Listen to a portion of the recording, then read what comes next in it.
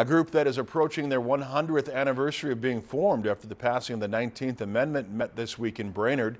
The League of Women Voters meeting focused on election security and how it affects the voting process. The League of Women Voters is a nonpartisan group that has the mission of envisioning a democracy where every person has the desire, the right, and the knowledge as well as the confidence to participate. The group focuses on vital democratic issues of concern to group members and to the public. We're a nonpartisan league. We're dedicated to educating voters on different topics. We put together all of the candidate forums or in conjunction with others. The event focused on our election system and the issue of election security that many are concerned about today. An official from Crow Wing County spoke about voter turnout over the years in Crow Wing County and issues that affect voters in our community.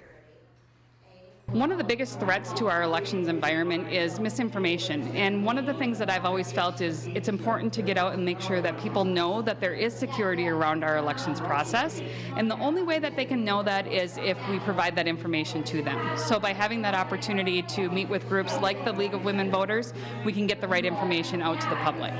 The League of Women Voters will be holding a congressional election forum as well as a forum for the race for Crow Wing County Sheriff in the coming months. If you enjoyed this segment of Lakeland News, please consider making a tax-deductible contribution to Lakeland PBS.